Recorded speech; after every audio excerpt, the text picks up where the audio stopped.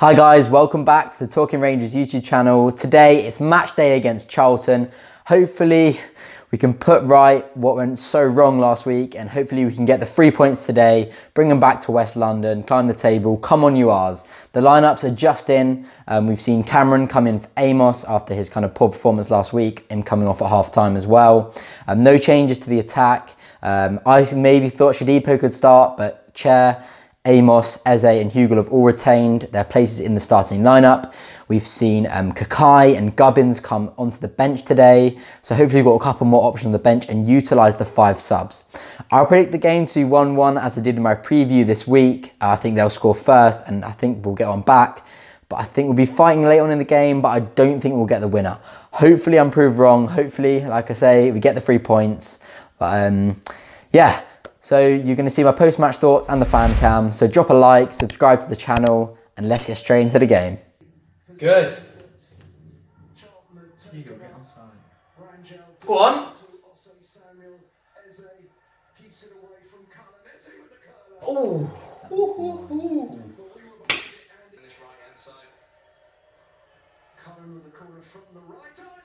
Oh. We're actually Joe. 12 minutes played at the Valley. It is Charlton Athletic 1, Queen's Park Rangers 0, and Darren Pratley gets his second goal of the season. He just gets a jump, gets a header, and Kelly gets a... Go on. What? For what, ref? Go on.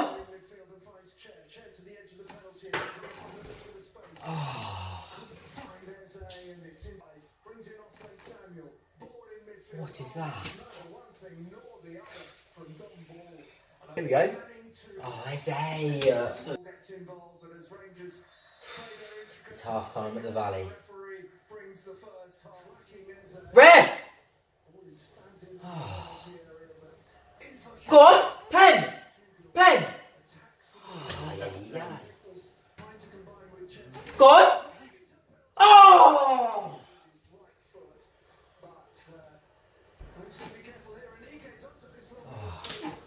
Shadipo's not quick. Go on!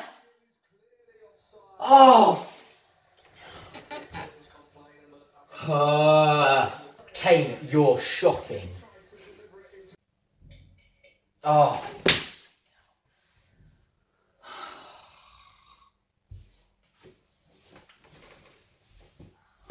Back-to-back losses.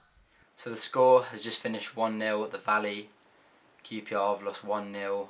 Back-to-back defeats for the R's. Another poor performance. Absolutely devastating. This time we didn't start as badly as we did against Barnsley, but we gave away a stupid goal.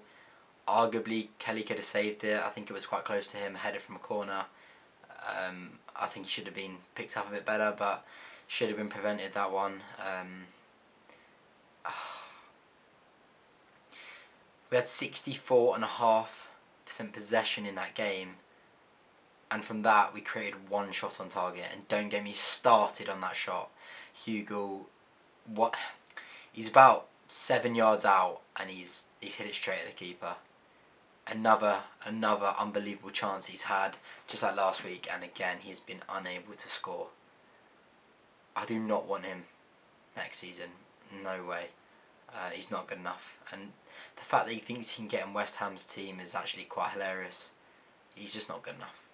It was just a lack of creativity, a real lack of movement up front. Samuel was again so off the pace, he didn't have a clue what to do. Every time Rangel got the ball, he was demanding some movement from him. He didn't know whether to come short, he didn't know whether to try and spin off from his man, he didn't know whether to try and get him behind. In the end, he just stood there, just kind of looking disinterested. I think Chair actually did quite well with the times he did get on the ball. He was battling, he was scrapping, he was fighting for it in areas and winning balls that weren't his. And I think really he should have taken Samuel off and not Chair. Hugo, half the time I thought he was playing, the times he did get on the ball, he lost the ball, he missed chances. We had the ball so much in our half, and we had nothing to show for it. Yeah, okay, Charlton got a lot of players behind the ball, but we had no luck with trying to pass through them. So why not try and put a few balls into the box, test their aerial ability, see if they can get the ball clear. We didn't even give it a go. Such a poor performance again. Back-to-back defeats against the bottom side of the league and a side who are 19th in the league. What's happened? What has happened to this team? They look like, all the things we were doing so well previously have just forgotten everything that's got us to the great point that we were in this season. So frustrating. So let's get on to what you guys highly requested after the last one, and that was some individual match ratings. We'll start off with Kelly. I've given him a 6 out of 10. I actually think he did quite well in the game. He got called upon quite a lot. He was playing sweeper keeper for quite a lot of it. The ball's been played over the top and he got them clear. Okay, yeah, he could have done better for the goal, but there was a couple of good saves he made as well. And I think he actually had an alright game. And you move on to Rangel. I've given him a 6 as well. He played so much better than he did against Barnsley. I didn't really think he put a foot wrong too often in the game. A lot of the times didn't really have many options on. He did well defensively. Didn't really didn't really make too many mistakes. Next we've got Masterson. I've given Masterson a 6 likewise. Don't worry, not everyone in this video is a 6. I think he really struggled for fitness at the end of the game, but he actually did quite well. He got a lot of balls clear. He did well in the air, and yeah, I think he just had I'd say 6 is just pretty average. Next got Barbe. I've given him a 5. Gave away some stupid fouls, a lot of misplaced passes, and I'm just a bit unsure on how I feel about him being captain. He just doesn't really seem to be much of a leader at the moment, but hopefully he can prove me wrong. But he needs to buck his ideas up if he wants to be our captain going forwards. Next got Manning. I've given him a 6. I actually don't think he had a bad game either.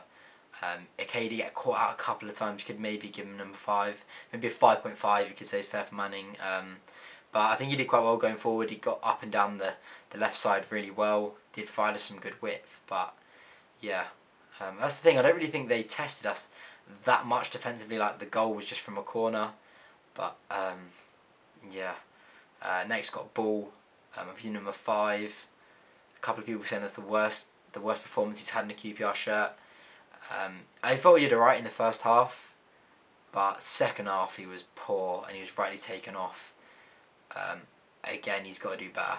It's just the team is just so poor at the moment. Hopefully we can get back to how he was. I've given Cameron a 5 also. A couple of his touch was off. I mean, like I say, it's harder for him. He hasn't played. That was his first introduction since the resumption of the season. Obviously he was suspended for the last game. I don't think he did too badly, but yeah, a couple of times he just gave the ball away cheaply and got caught out. And I said ball as well. He gave the ball away a lot. So yeah, like I said, given both of those two a 5. Now you may disagree with this one, but I've given Samuel a 4. Like I've touched upon, I was quite disappointed with him.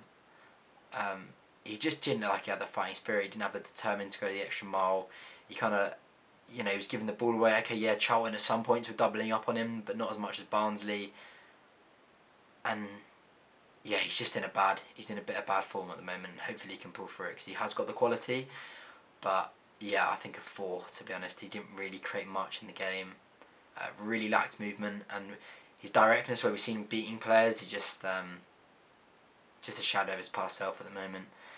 Next up, we got Bire Eze. I've given him a 5. Like I say, like in Barnsley game, real glimpses of quality. Sometimes he drive at players, but sometimes his end product wasn't there. Sometimes he gave the ball away again, like a lot of the players in this game. But it's kind of hard to judge Eze when he's that creative player in the middle of the field and he's not really got Hugo being anywhere for him, or Samuel kind of not really creating many options. So it's kind of hard to judge his end product. But he did have a lot of shots.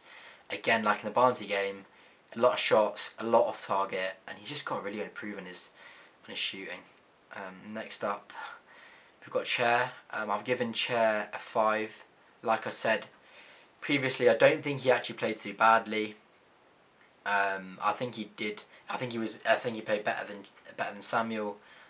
But again, for these creative players, it's kind of their performances is hindered on how well the players are doing in front of them, as to what chances they can can create, and like I say, Hugo doesn't really create anything for them. So I think probably a 5 is fair for Chair. But yeah, now we've got Jordan Hugo. I've given him a 2, a big fat 2. Yeah, okay, you could argue that he didn't really get much of the ball in the first half, but he's got to do more. He has got to do more. Yeah, okay, he ran around a lot, he worked hard, but when you're called upon in a game like that and you're given such a fantastic chance, you're 7 yards out and you hit it straight at the keeper, it's just poor. It's just shocking. Like in the last game, at the moment we're not creating that many chances, and when we do, you need to be putting those away. And like I always think of it, Wells would have scored that chance in the Barnsley game, and Wells would definitely scored that again today. Your striker makes all the difference, and at the moment he's the difference in us getting something out of the game. Shocking performance from today. I think we should just start Ote. I don't think he deserves to be in the starting lineup for the next game. So now we'll move on to the substitutes. I'm only going to give a match rating for 2 substitutes because some of them is unfair. They didn't really get that much time, so it's hard to judge them. And for me to give him a score is kind of unfair. I am going to give a score to Kane though, and he was absolutely abysmal for the time he was on the pitch. He was also getting a 2. I think he must have given the ball away about 10 times in about 20 minutes he was on.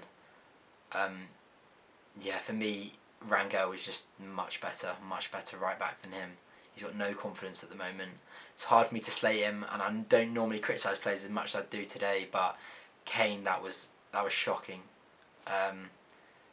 Yeah, I think I remember the chance that Kelly saved it down to his right, and Kelly was absolutely furious with the defending.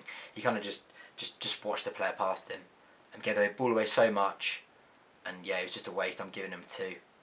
Shadipo did come on, and I thought he actually did quite well, again changing the game. I'd have preferred it if he'd come on for Samuel, but he'd made a brilliant chance for Hugo. He darted forward, hit the ball past on their players and charged, but Hugo was of course offside. Yeah, he changed the game, and I'll give him a 6. I think that's kind of fair. Like I say, for the substitutes it's hard to judge because they haven't really had as much time and you can't really compare them to the ones that have started. I'm not going to give a rating to Ote, Batash and Amos, although I do think Ote got about well.